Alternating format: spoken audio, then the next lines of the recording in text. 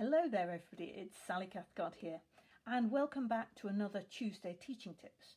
Now last week when I was doing the first Tuesday Teaching Tips of this academic year, I kind of threw open the questions to you and said, you know, I'd love you to send me some questions, and somebody has. And one teacher has asked me to see if I can clarify a little bit the situation with the ABRSM exam options that are available. And I think the best thing for me to do is to share with you my personal viewpoint of what I'm going to be doing. And we'll also be sharing with you very soon, and probably just above this post, the fact that we are actually hosting a webinar with ABRSM on Friday this week, where they're going to be coming and talking about the performance grades. Because of course with ABRSM we have the practical music exam and we now have performance grades. And the practical music making exam is just exactly the same as it has been before, with the need for 3 pieces and the need for scales and sight reading and oral tests. That hasn't changed, and it's going to be in person, face to face, if and when that is possible. Who knows? The new offering, however, are these performance grades. And for me, that's what I'm going to be using this term. So from my point of view, I had a couple of students who were going to be doing an exam in the summer. And of course, they didn't happen. Now, my students don't do exams very often, maybe every couple of years, when the time is right or when we feel that we just want that. So there's a bit of a cycle going on, and we had started sort of in February to really prepare for these exams with learning the repertoire. And then of course it all got cancelled. So I have my 2 boys ready to do grade 2 and grade 3 we kept learning them last term, the pieces, because they were enjoying them, and we wanted a performance opportunity anyhow. And so this term I've spoken to both of them, I've spoken to the parents, and we're going to do the performance grades, which means they have a concert opportunity.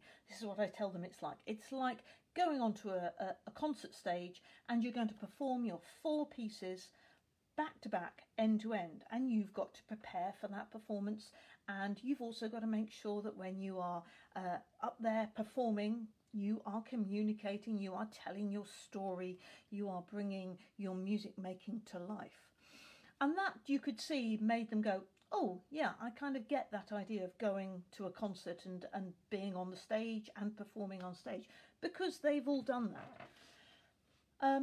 So I think for them that feels like a really positive thing. It feels like a really positive thing for me as well. We know that the actual performance grades recordings have to be done, they have to be submitted anyhow by later on in October, and they are really looking forward to polishing those pieces and getting them ready for that performance exam.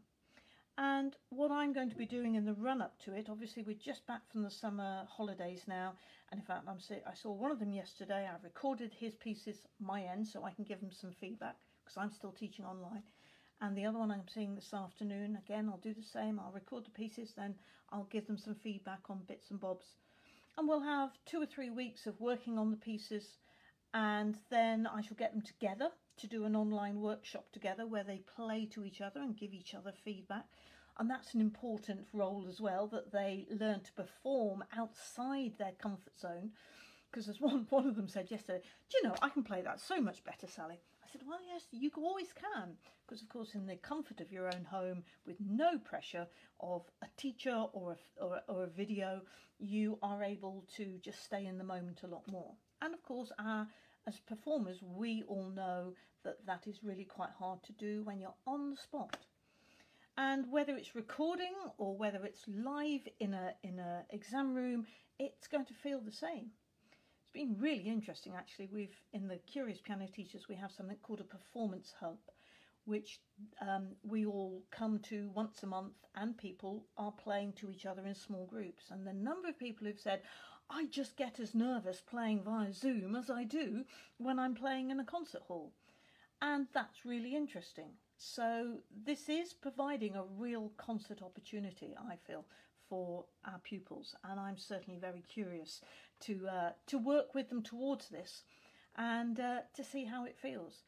And the thing I really love about this actually is that we can really focus on the performance, and they get to choose their own piece at that particular level, so they can put a bit of their own personality in, and also they have to think about what pieces they're playing in terms of making sure that they have a lovely kind of performance program. So that's my own personal view on it.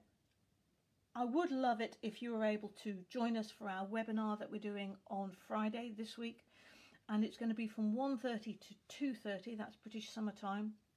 We'll be sharing the link very soon, in a couple of hours or so, on our page here, and you just register and come along. Make sure you come nice and early, because I think it's going to be quite popular, and we'd love to hear any questions that you have about the performance grade. And we've got Mervyn Cousins from ABRSM, the Deputy Chief Examiner, and Ali as well from the syllabus team, who is going to be answering your questions. So do send us your questions, and we hope to see you there on Friday. Okay, happy teaching. Bye-bye.